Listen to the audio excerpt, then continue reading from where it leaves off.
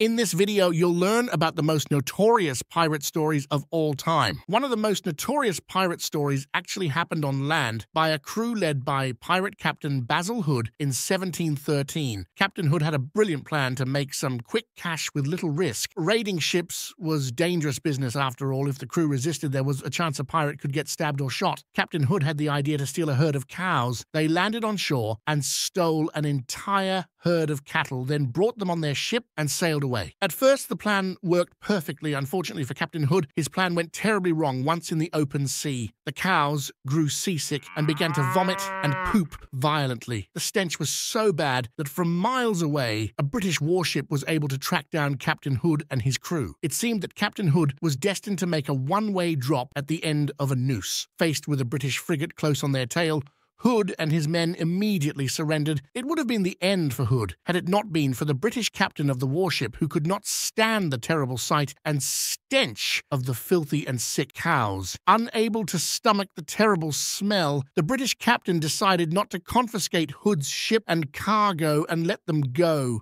The second most notorious pirate story in history would be Blackbeard's blockade of Charleston Harbor. For 3 days, Blackbeard and his crew held the port city hostage, controlling everything coming in and out of the town. He had 3 ships at the time: the Revenge, the Queen Anne's Revenge, and the Ranger. It was believed that at this time Blackbeard was suffering from advanced stages of syphilis, and the main reason behind the blockade was to get a large supply of venereal disease medicine to cure his crew of various sexually transmitted diseases. Blackbeard sent a few men in a long boat to see the governor with their demands for the medicine, and they positioned their ships to control the harbor for 3 days until it was received. Once he had their medical supplies, he left, leaving the town of Charleston a little poorer and very confused. Did pirates believe in sea monsters? While sea monsters might seem like mythical creatures, some sea monsters are based on real creatures. One of the most common sea monsters that pirates believed in was the Kraken, whose origins date back to Viking times, as far back as the 1100s. Legends described Kraken as a colossal squid-like creature capable of pulling down an entire ship with its powerful tentacles. The legend of the Kraken may have originated from sightings of giant squid, which may grow to 12 to 15 meters or 40 to 50 feet in length. The fourth most notorious pirate story was an infamous pirate raid that occurred in 1717. The raid was organized by 2 of the most infamous pirates, Captain Benjamin Hornigold and his second-in-command, Edward Thatch, better known as Blackbeard. Captain Hornigold and his crew attacked a merchant ship off the coast of Honduras. As the terrified merchants begged for their lives, Captain Hornigold explained that they had gotten violently drunk the night before and had thrown their hats into the sea. They had attacked the merchant ship only to steal the hats of the crew. After they took the merchant's hats, Captain Hornigold and his crew allowed them to continue with their voyage. The 5th most notorious pirate story was when the Gambia castle was sacked. Captain Howell Davis was one of the smartest pirates in history. He preferred to trick his target over violence. In 1718, Captain Davis decided to sack Gambia Castle, an English fort on the coast of Africa, rather than attack with cannons. He devised